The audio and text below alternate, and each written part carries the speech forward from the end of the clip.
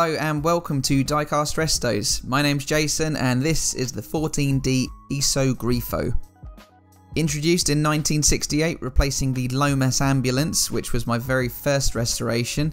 It was given the Superfast wheels in 1969 with a new base plate and continued until 1974. It would later make a reappearance as a Super GT model in the mid-1980s, with the doors cast shut, a plastic base and a blacked out window. The model also bore no reference to the Grifo. So you can see here that this model I've picked up has been well modified, not in the best terms either. There's this putty on the base that might indicate it might have been stuck down to something. That'll need removing, hopefully it's not obscuring anything or holding in the axles perhaps. I do have two models, this one in a lot better condition than the other. Still, it's very scratched up, but it doesn't need any replacement parts, so I'll just give this one a new coat of paint and the usual buffing up polishing treatment. And here you can see the headlights and the grille, which are cast into the base. And that's what the base should look like on the non-Superfast version. So hopefully it looks the same underneath that blue crud. So it's got some double-sided tape of some description stuck to the front end. The roof has this sticker attached and some of the rear window as well, so hopefully that's not hiding anything or too difficult to remove. Here's that base once again and the two models alongside one another. First up, I needed to get rid of this whatever it was. Luckily it chipped away, it dried so much that it easily came off using a screwdriver. And I was pleased to see that there was no damage to the base plate, so no revealed holes or problems with the axles.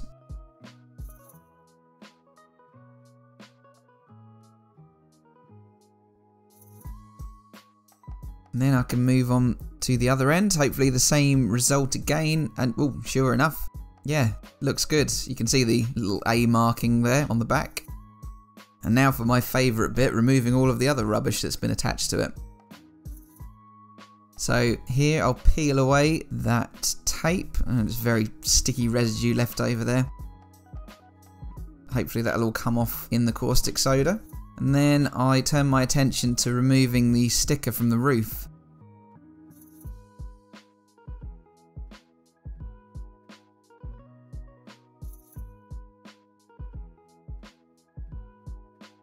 But yeah, that's actually pretty good. Some more residue. The back window has got some sticky residue as well.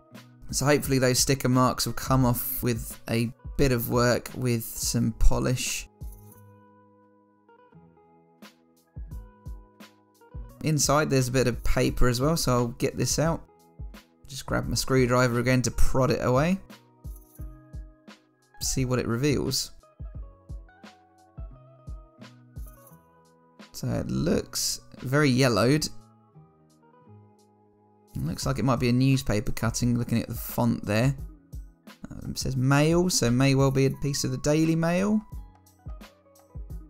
And on the back there, having a little bit of a look. See if there's anything.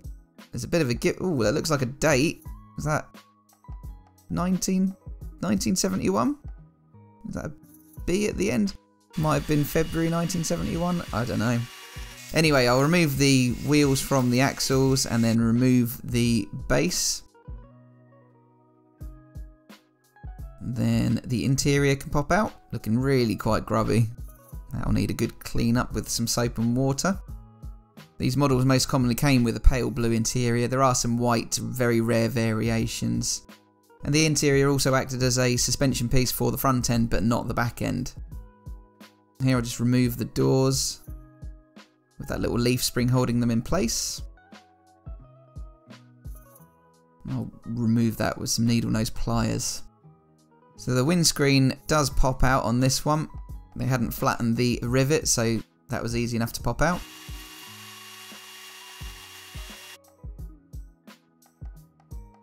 And after tapping it, I have all of the component parts here.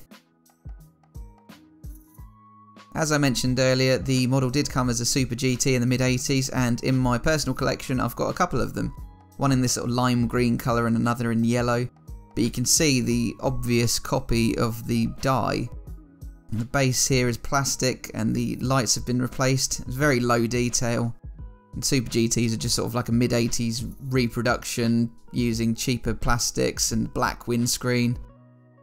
It's evidently the same model, especially considering the rear registration mark, but there's no reference to the Iso Grifo name.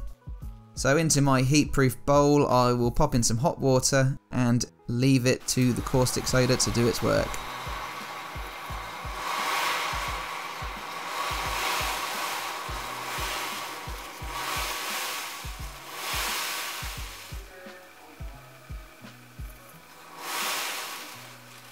The Grifo was an Italian Grand Tourer manufactured by Iso Autoveicoli, who were the original manufacturers of the Isetta bubble car. The company went bankrupt in 1974, and the Grifo was produced from 1963 until the bankruptcy. 413 Grifos were produced in this time, and they had a range of American engines, originally using a 5.4 litre Chevy V8, later a 5.8 litre Ford Boss 351 V8, and then onto a 7 litre and 7.4 litre Chevrolet V8 again in the later days. The car was designed by famed auto designer Giorgetto Giugiaro at Bertoni, and in 1970 the car received a styling update with a sleeker front end with the hideaway headlights.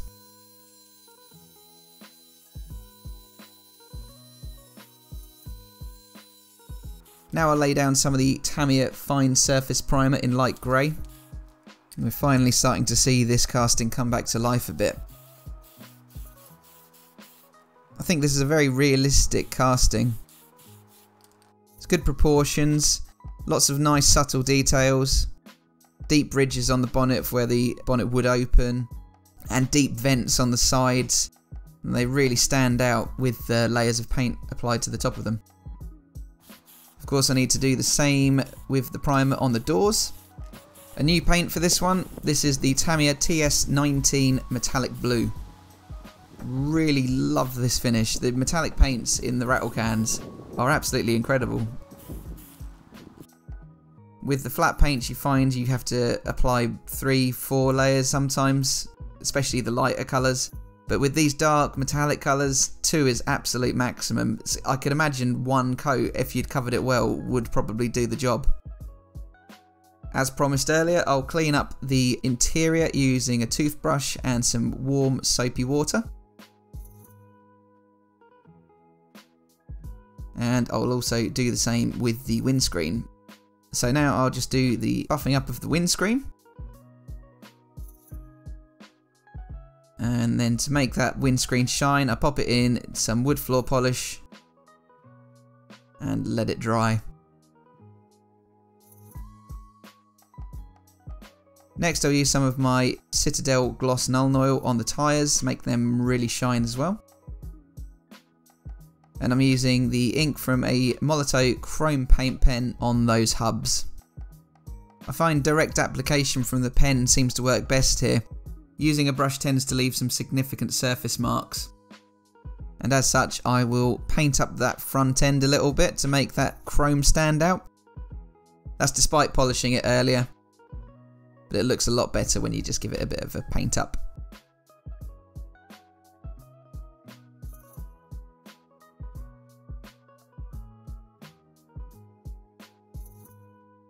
This is one of the models I really don't like seeing a tow hook on, so I'll remove that using a hobby blade.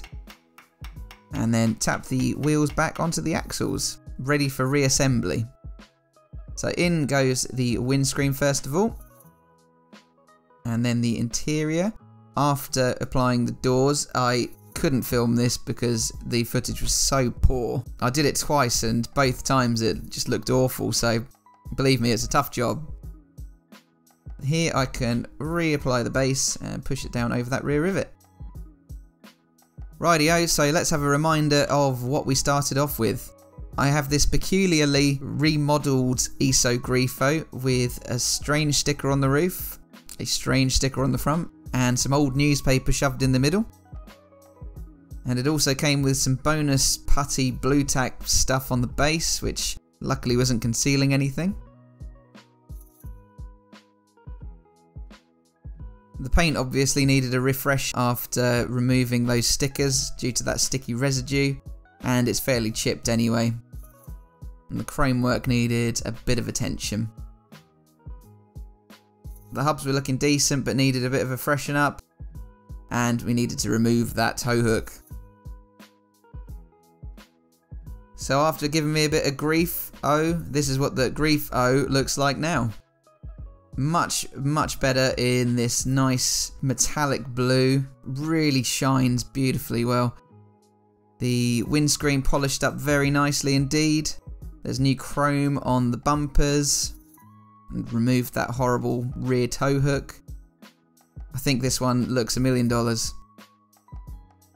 On reviewing my footage here, I can see there's a tiny little chip where I put the door back in, so I'll give that a bit of attention. But all in all, I'm really happy with the transformation of this one. So stick around for the end of the video, as the other model I restored, I put some custom wheels on it. They're a cheap tacky Chinese one, so I've not featured them in the video, but I thought I'd chuck them on at the end.